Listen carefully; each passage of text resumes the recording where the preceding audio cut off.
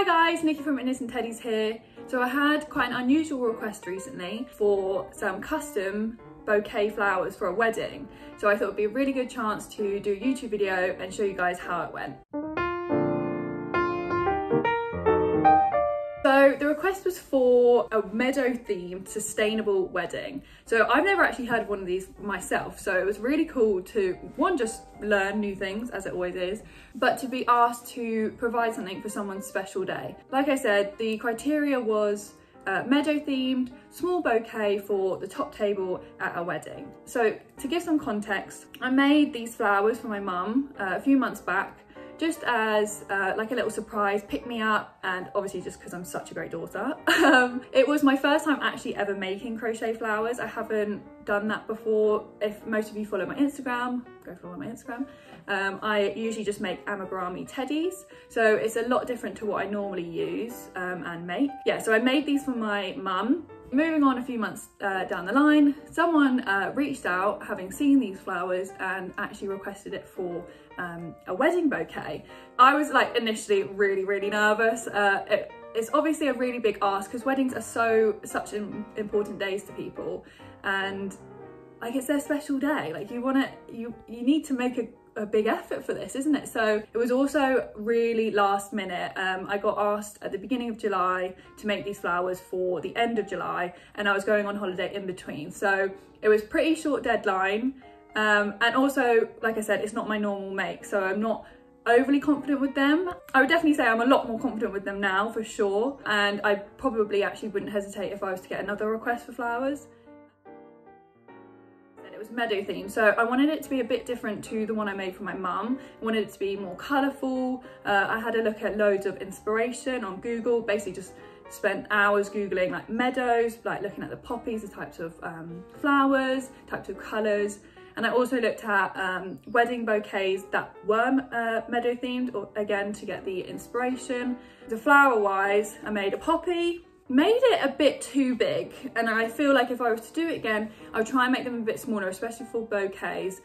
And I only ended up making one of those because, like I said, it was just a bit too big. I was still really pleased with it. I still think it looks very much like a poppy, and I was really pleased with all the detail on the inside with the black and the green. I made roses, I made tulips, daisies. I really like the daisies. I did carnations. Again, these, I really like how these turned out as well. They're just like the roses, they're really realistic. And I love the little detail of the stems and the little plopum.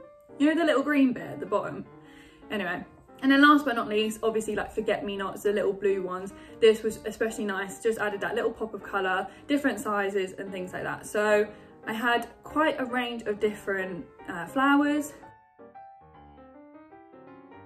Initially, like I said, I'd done the roses and I'd done these bright coloured carnations, and I had them in, and I think maybe because I didn't have enough flowers together and it looked a bit sparse, I didn't actually initially like the poppy and the bright coloured carnations. So I initially scrapped them and I didn't want to use them, and I was just going to keep it like my mum's bouquet of similar colours that looked quite aesthetic. So I carried on making pinks, blues, purples, and once the bouquet started to come together, from the advice of my mother, I'm going to give her the credit to be fair, she said, no, I really think you should keep them in, you should really keep the pop of colour, it's meadow themed, blah blah blah. So I added them back in, and they actually turned out really nice, and I really liked that it brought it all together. It gave it the pop of colour, it gave it the meadow theme from the poppies, and it just tied it all really well. So what I'm going to do now is I'm going to go through the materials I used, where I found them, and where you guys can get them, and also the patterns I used. I am going to try and do some of my own tutorials because I did freehand some of the flowers. If you're interested in seeing some flower tutorials, leave a comment in which ones you would like to see, and I'll try and get those done. So materials I used, I spent a lot of time in Hobbycraft. I used their wire. So for the stems of the flower, I just use a really thin wire. They've got quite a few different lengths, but I used the longest one, and this was just to give me extra length to like mess about with or cut down. And I use a lot of DK yarn, and luckily I just had this already lying around in my big old yarn stash, so I couldn't really specifically tell you what brand it is because I take all of my labels off and I make them into yarn cake, so I can't be too specific with the type of yarn I use. It was just, I know it was DK yarn. And then I also used cellophane and ribbons to finish the bouquet off. Once I had my bouquet and I was happy with it, with the meadow themed, I got this really lovely just cellophane with little polka dots on, just to give it a little bit of dimension. And I just basically wrapped them up. I put a bit on the bottom, tied all of the stems together with some wool just to keep them compact. I then wrapped the stems in padding, again just to stop any accidents happening. They can be quite sharp, so I just wrapped those up. And then I used a cellophane around the whole bouquet, and it just finished it off really nicely and it looked really nice and professional. Then had a nice little white ribbon just to give it that wedding finish, and it just made the bouquet really come together and it kept it all together. Moving on to how long the project actually took me.